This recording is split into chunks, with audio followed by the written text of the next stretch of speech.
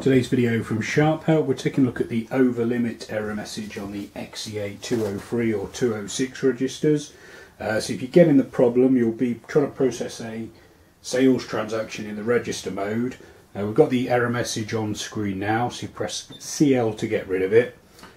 So you can check what's going on by entering a sale, £10 into department 1, and then when you try and cash it off you get the error message. It's normally caused by the TLNS cash off button being misprogrammed in the program mode.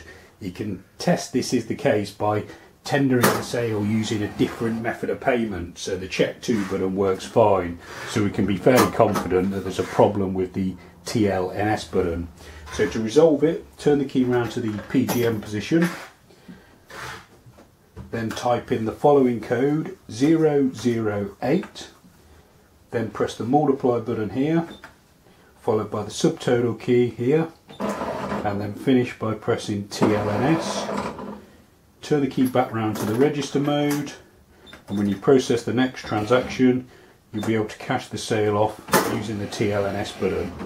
Okay, I hope that video has been helpful. Got plenty more videos showing you how to get the best out of the 203 and other Sharp cash registers. Some of those videos will be appearing on screen now, so you're welcome to check those out. You can also subscribe to this YouTube channel or visit sharphelp.co.uk for more. Thanks for watching.